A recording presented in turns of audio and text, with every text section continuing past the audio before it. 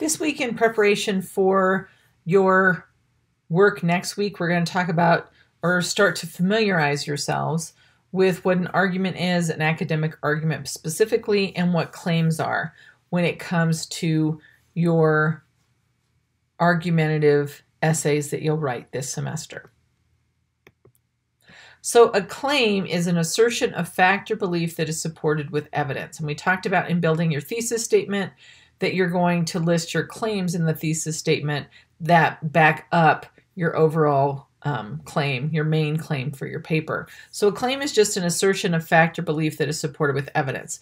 So you make your claim, it's in your thesis, but then you make it in your topic sentence in the same way that Parker used something like poverty is dirt. That was her topic sentence. So that's her claim. Evidence is the information that backs up the claim. And you cannot assume that the reader has your life experience and they're going to understand and believe your claim without proof. So that evidence is examples and illustrations. In Parker's case, she used examples and illustration from her lived experience. And your first argument paper, you are going to be writing about an argument of definition. You're going to define something based on your lived experience, and your evidence is going to then be examples from real life. A main claim or thesis summarizes the writer's position on the situation. Claims can be claims of fact, claims of value, and claims of policy, and you can include multiple types of claims within an argumentative paper. A claim of fact is an assertion or argument that seeks to define or classify something or establish that a problem or condition existed, exists, or will exist. So you're going to be saying something like this: poverty is. And so whatever you're choosing to define is, you're claiming as fact that this is what it is. Most claims of fact are debatable and challenge us to provide evidence, and that's the key, is what evidence is going to be compelling enough to prove that claim. Most are interpretations of the evidence. In other words, somebody else with the same evidence might come to a different conclusion, a different interpretation. The writer draws a conclusion based on reasoning and includes an explanation. And the key is to make that explanation because your reader does not think the way you think. And if you want to convince them, you have to show that on the page through evidence and explanation of what that evidence means. And claim of fact might seek to define or classify, such as poverty is.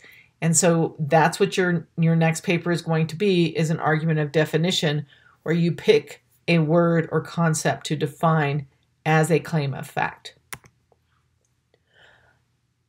So there are two scientists who claim that female students were more likely to be invisible members of the classroom, and teachers interact differently with male and female teachers. They were claiming as fact that this happened, that male students and female students were treated differently. Readers will want to see how the SAGCers support those claims with fact, claims of fact with evidence. In other words, we're not just going to take their word for this, we're going to need some proof. A claim of value expresses an evaluation of the problem that has existed, exists, or will exist. So the key with the claim of value is that phrase, evaluation. Is the condition good or bad? So if Parker had said poverty is bad, that would be a value judgment. Is the condition important or inconsequential? If we're just looking at a pair of shoes, maybe inconsequential, but when we're looking at systemic poverty in the United States or across the globe, it would be important enough. And then presents a judgment which is sometimes signaled by value-laden words like ugly, beautiful, immortal, good, or bad. Those are value words. And so if you're making a claim of value, then you're saying it's good or bad, ugly, beautiful, immoral, whatever value you place on that. So in that same study that I used earlier as an example, the SAGCers claim that male and female students are treated differently, and they judge it as consequential because they impact self-esteem, achievement, and career options. So they back up their claim of value, saying it's bad that female students are treated differently, and here's why. And they backed it up with evidence. So the reader then needs to see evidence of these evaluations. So does gender bias affect self-esteem? They would have to prove that with evidence. They would need to provide, quote, good reasons, which really just means evidence, and then an explanation of the evidence in a way that's compelling to your reader. A claim of policy is an argument that something should exist. It's a call for change or a solution to a problem. It uses signal words such as should or must. Poverty must be addressed in this generation. That would be a claim of policy. We're saying that this policy should exist in our culture. So if Parker made a claim of policy, it might look something like poverty must be eradicated, otherwise more than half our children will be shortchanged. I'm sure it's not half. I hope it's not half. But that's a claim of policy because she's saying it must be eradicated, which means we must have some sort of policy in effect to fix that. So when you see a claim, and you might see some in the rhetorical analysis, you can ask these questions to help you define what kind of claim they're making. So does the argument assert that a problem exists, has existed, or will exist? That is a claim of fact. Poverty is dirt.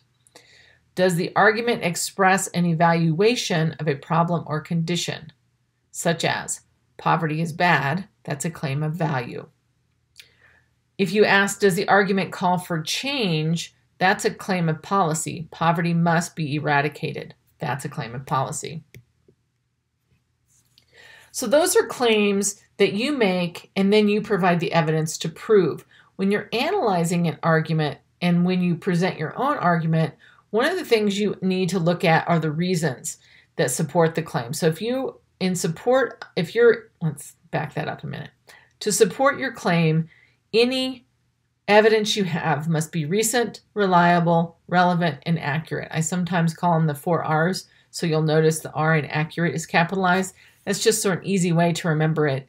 Claims should be backed up with evidence that is recent, reliable, relevant, and accurate. The textbook you'll see in the reading, I don't remember if it's this week or later in the semester, the textbook uses the phrase objection. I call this a concession. You're making a concession to the other side. A concession acknowledges that readers may not agree with every point the reader is making. It acknowledges that I can see where someone may take issue with the point I'm making. The willingness to make a concession is valued in academic writing because it acknowledges the complexity and importance of multiple perspectives. Guess what? That's what academics is all about. We do not want to be right in the same way you might on a debate stage. It's about discourse or conversation, which is why I have you read that piece on entering the conversation. One of the more recent Dan Brown books is called Origin. It's kind of fascinating. Like it's this combination of artificial intelligence and historical symbology. It's kind of fascinating. But there's a line in there, the character is a history professor above all else. Like he's a writer and obviously gets in these major action thriller type scenes. But he makes a statement that's very much a professor mentality, which is discourse is more valuable than consensus. And what he's really saying there is it's the conversation that we value in academics. We want that conversation. We don't want to be definitive and have everybody agree because that's boring. It's the conversation or the discourse that matters. So to identify concessions, look for signal phrase that typically show you that they're going to be making a concession. It is true that.